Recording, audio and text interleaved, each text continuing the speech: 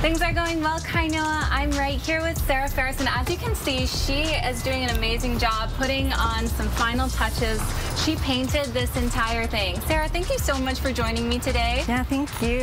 So I know, you said it's about 50 to 70% done, but yeah. Can you just walk me through the artistic process of what you're doing with this, what was a very plain piano? Yeah, so the piano started as like a wooden piano, and then I primed it, and now I'm painting this floral work on it. So I basically just do everything in the moment. Wow. I'm a very empathic painter, so usually how I paint is what's going on in my life and how I feel. And I feel like I can really sense that in the work that you've created right here. Yeah. So is this something that you like sketch out first and then go on top of? Like, what's your process? So usually I don't like to sketch. Most of the flower work comes from taking pictures of flowers that I buy from like the store. Wow. And then from there I just, paint what I see.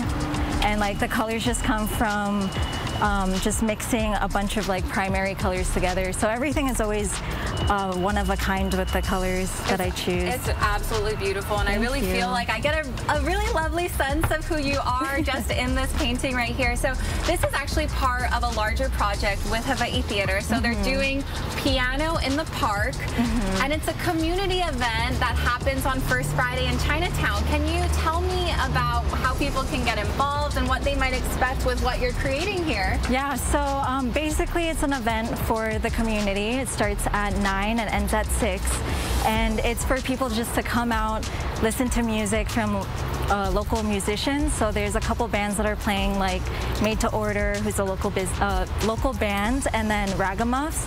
And then I think there's also going to be food vendors and other artists that are going to be in the area. So you can just come on by, sit on a blanket, bring a lawn chair, and just enjoy the environment of like a creative scene. And I really feel like that encapsulates like the heart of Chinatown, the heart of downtown, right?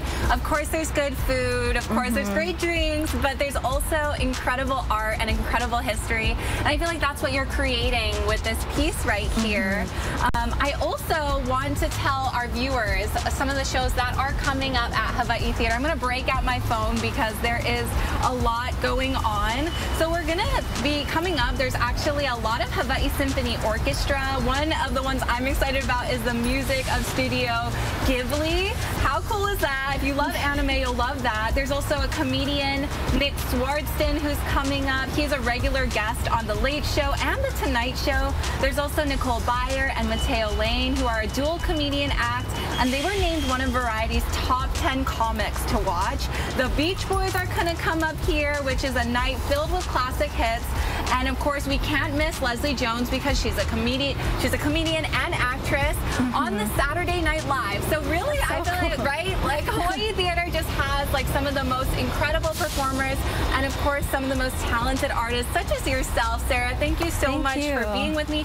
Now, if anyone wants to follow you, because I know you do I know you do murals, you do so many other things. So where can they follow you? Where can they see your art, or maybe even make you do a piece for them?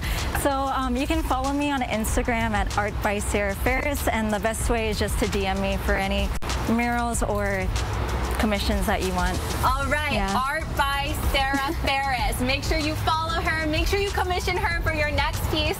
Kainoa, back